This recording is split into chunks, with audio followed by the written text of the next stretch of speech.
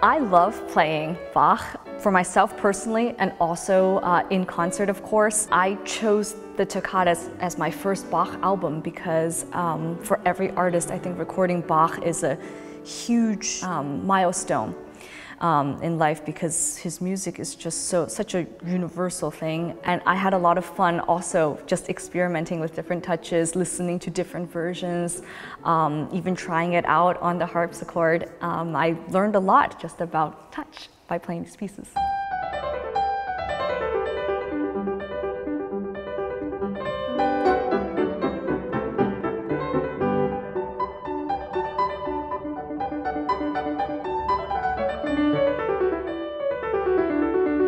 The Toccatas are some of Bach's earliest keyboard works, and one can hear in it a sense of experimentation, a sense of discovery maybe.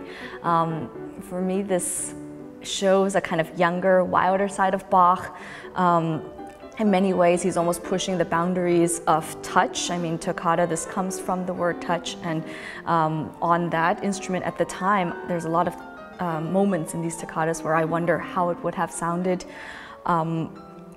I think in later Bach we hear a deeply religious side, and this already comes into play in some of these works, the fugal or the chorale sections, but there's also a really unfettered virtuosity side of these works.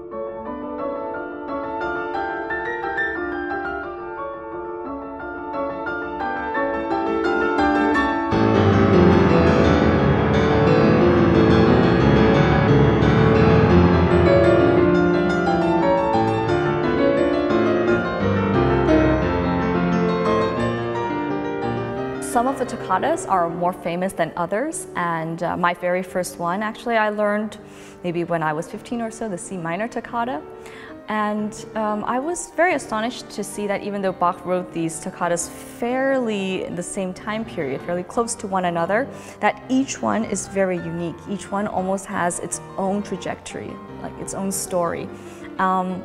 And because of that, as a cycle, as I found myself recording them, it made every day extremely intense and extremely interesting, because it was almost like every day you got a new facet of Bach.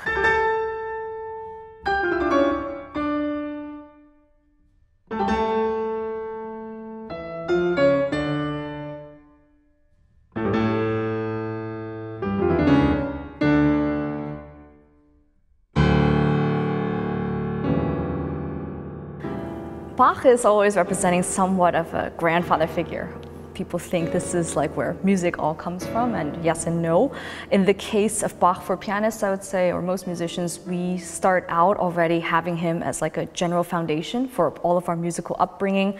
In my personal case, I think some of my very first pieces that I learned, for example, the Minuet in G, those were the first pieces I played on the piano.